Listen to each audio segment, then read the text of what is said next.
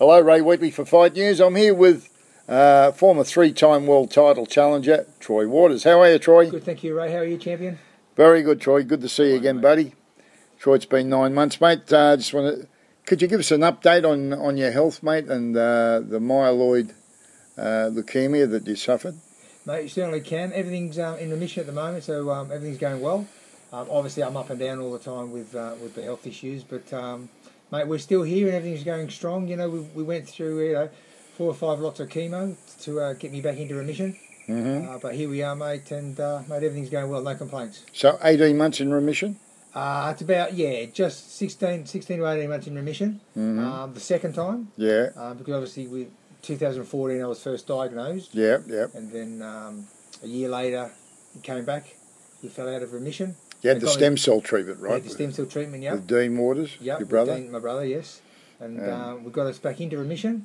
So now we're sitting pretty at 18 months in remission. about 16 to 18 months into remission, and everything's going well. That's good, mate. No complaints. There was a fundraiser just recently. There certainly was, mate. Yeah, there certainly was. Could you give me details about it? Also, Matthew Reid, the former heavyweight Australian heavyweight contender, Matthew Reid, who's now a marathon runner. He had something to do with raising some funds. Look, Matthew ran from the ANZ Stadium in Sydney to the Central Coast Stadium here on the Central Coast, raising money, for myself, which has been a blessing to me, a great benefit to myself and the family. So, to Matthew and everybody else involved, thank you very much. He's done an awesome job, and look, he's still going. He's still doing stuff, helping me out. So, Matthew's been a great sparring partner of mine over the years. You done a lot of sparring with him? Lots of sparring, because what Matthew would do is he'd look at my opponent, copy their style, and he'd move around and he'd fight like. He was a clever boxer, wasn't he? He was a big guy, a big strong guy. So I could unload on him and didn't sort of bother him too much. So, mate, he's been over my career and now he's stuck with you. Mate, friend for life. Now, three-time world champion Jeff Fennick is now helping with another fundraiser coming up 3 weeks' time. Certainly is, yeah. Mediterranean House. Mediterranean House, yes. So all that'll be on Facebook somewhere? Yeah, I'm sure you'll be able to look That's how people could find out about it? For sure. Okay, mate. Jeff's been amazing. Like, he's done some great things in the past, not just with the memorabilia and also his time and effort. Yeah. Just been fantastic. And, in conjunction with Matthew Reid, this next one that's coming up, fingers crossed, it'll be a success, which I'm sure it will be. Troy, you're looking good, mate. You're looking what? How's your weight now? About 76 kilos. I don't worry about my weight, Ray. I'm not boxing. You can't make light middleweight anymore. No. Light middleweight well, I reckon I'll never go with it. But no, I'm not gonna even try. But look, the weight's good. Everything's good, mate. I'm feeling good, and the main thing is, look, the leukemia's in remission. It's staying there. And, I'm feeling good about it. Obviously, I have days where I'm up and down. Yeah. But, mate, we're still here, so we're happy and we're healthy. Some of the guys that asked me to say hello to you, mate, Jeff Harding, the former WBC light heavyweight champion, who I know you work with in overseas in France, work together? Took me over to France with him when he was fighting David Vedder, defending his world title. That's right. And I was lucky enough to pick up a fight over there against a guy named Jose Oshaw. Oh, good. From Colombia. You fought on the card, eh? Yes, we fought on the undercard, and we got the win, luckily. So, just been great. I mean, we did some good sparring. Yeah. I was good for him, he was good for me. Yeah. Well, he speaks very highly of you, Troy. Lovemore Nadeau, former IBF light welterweight champ, says hello and gives you all his best. Thanks, Lovemore. Good boy. Lovemore is now a leading Sydney solicitor. Former light middleweight world title contender, Mark Jansen, wishes you all the best, mate. Watches your interviews. Appreciate that. Thank you, Mark. Thinks very highly. At one stage. But, nearly boxed, but it never ever happened. So I'm glad it didn't. Yeah. He's a good guy too, mate, and he's now a trainer of a world champ. Paul Nassari, the promoter, who recently bumped into Terry Norris at a convention, a boxing convention, and Terry Norris gave you all his best, apparently. So Paul Nassari said. Yeah, I did speak to Paul, or Paul texted me, and it's nice to hear that, fighters, mate, we all stick together. Yeah, of course, mate. Terry was a great it's all champion, business while you're in the ring. Of course it is. Grant Lacusa, everyone knows Grantley, the great boxing historian. Chris Carman, who was a boxing matchmaker. Yep. Wishes you all the best. Now, Troy, I'd like to go back and just talk about your world title fights. Your first world title fight, 1989. Gianfranco Rossi. He was a very successful champion, had quite a few successful defences. Well, I think if you look into his record, Ray's at junior middleweight, my weight, Yeah, he has the most title defences of any champion. that's right. He was So extremely very awkward. You're very awkward fighter. Very awkward. I was lucky to be there in your corner that night, and Mate, you were the aggressor. You weren't lucky to be there, Ray. You were there for a reason. Right. We needed you, brother. We needed you. Yeah. The fight couldn't go on there without me. Of course. No. Gianfranco Rossi, not a power hitter, but could fight very well on the back move. Yeah, it was just very awkward. Hard to catch up with. Very fit. You put the pressure on him every round. Always throwing a lot of punches, but just very awkward style. And I was only young. Yeah, that's right. That was your first shot. So, I can't complain, mate. We did all right. You done well, mate. And then 4 years later, in America, you fought Terry Norris, that classic bout. You had Terry Norris down in round 2, which was named Ring Magazine's Round of the Year. Marty Denkin, the referee, told me 2 years ago it was one of the most exciting fights he ever refereed.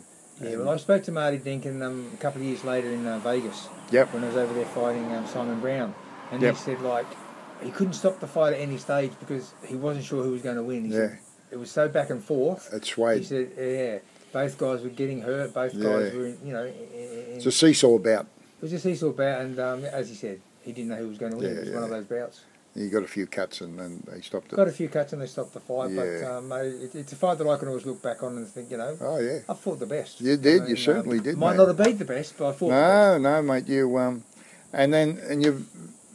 I think it was only 7 months later you fought for the title again, the WBC light middleweight title again, Simon Brown, and very close fight. Close, majority decision loss. Simon was a very awkward fighter. I do believe if I'd have put a little bit more pressure on him, thrown a few more punches, I would have won the fight. Obviously, if the fight was in Australia, it would have been different. I probably would have won it. But Simon was a great champion. Very good boxer, very good puncher as well. So came up from as being a welterweight champion, winning the junior middleweight title. That's right. Had the pedigree. He had the pedigree. He was a great fighter. And then you fought the former welterweight champ in Australia, the Mexican Jorge Varga. Very tough fight. Tough fight. That was one of my comeback fights after a broken jaw.